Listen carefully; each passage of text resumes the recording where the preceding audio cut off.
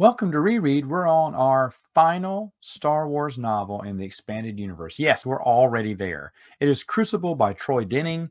In this one, Tahiri is working again with the Jedi. And I don't recall, I guess Jag released her when he left the Empire, but I don't recall that. I don't recall her being back with the Jedi. It's fine because I believe roughly a year has taken place since the events of Fate of the Jedi here. So a lot could have happened. I just didn't know if Tahiri had gone back to the Jedi and what that was all about. Maybe another unresolved conflict there.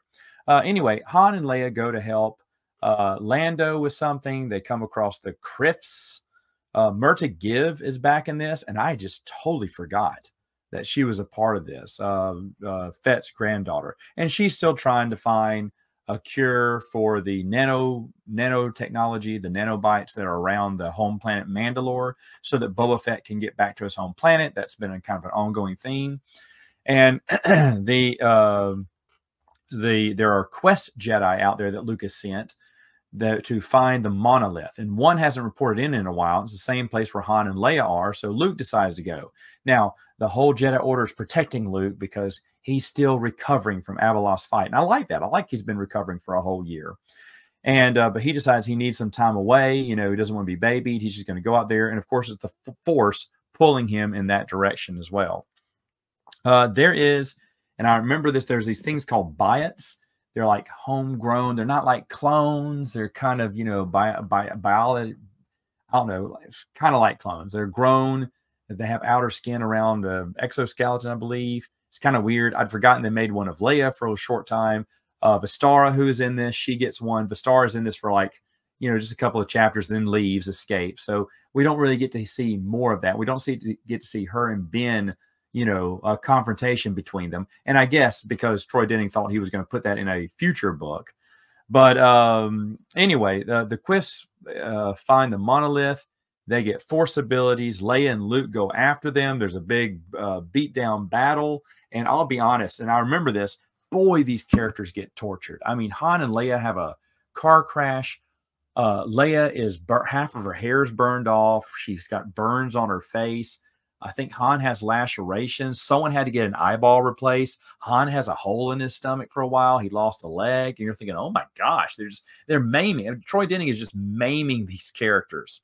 But of course, the magic of the monolith or whatever happens to them when the Criff brothers get destroyed because they've accepted the dark shadows of, I guess, the dark side of the Force. So Luke and Leia are fighting the dark side of the Force now because we can't just fight dark Jedi.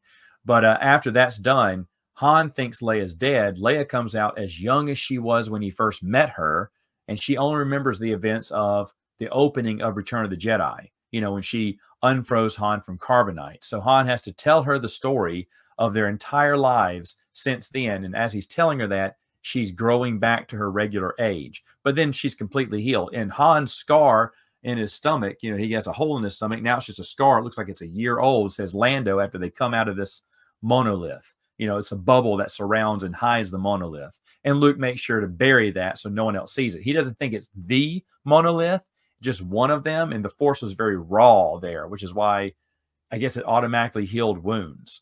But they did all this to decide. And Troy Denning told me that he wrote this book to, you know, retire Han, Leia, and Luke. And at the end, they say, you know what, we've done enough. It's time to retire. It's time to retire. Let the kids take away. So I'm guessing for the next couple of ventures, no Han, no Luke, no Leia. You know, and that's what Troy Denning said the plan was, is just to hand off to the next generation.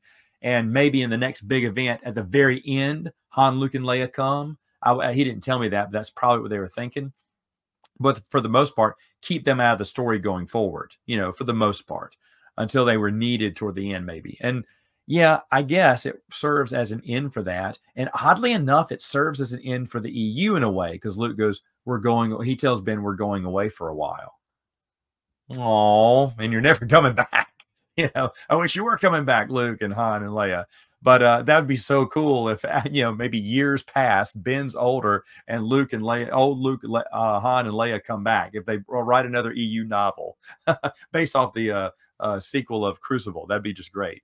But in a way, there's a lot of unresolved story plots. Okay, so it's not a good ending for the whole series. I wrote a whole story about that once.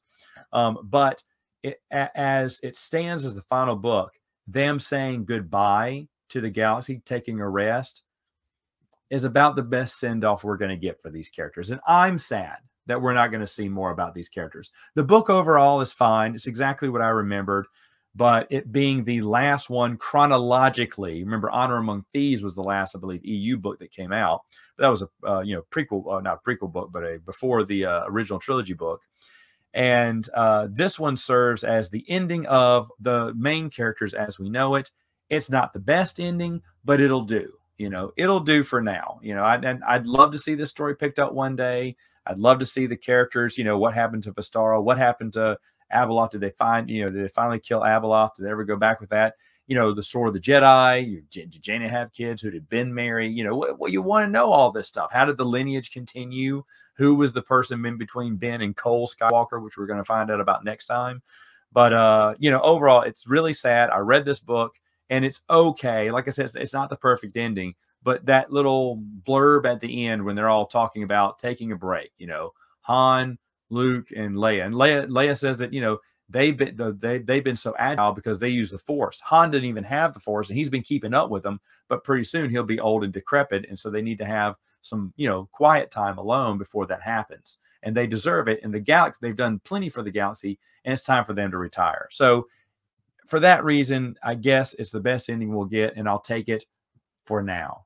All right, folks, that's it. No more books, but that's okay. I have an entire comic book series to go over next time.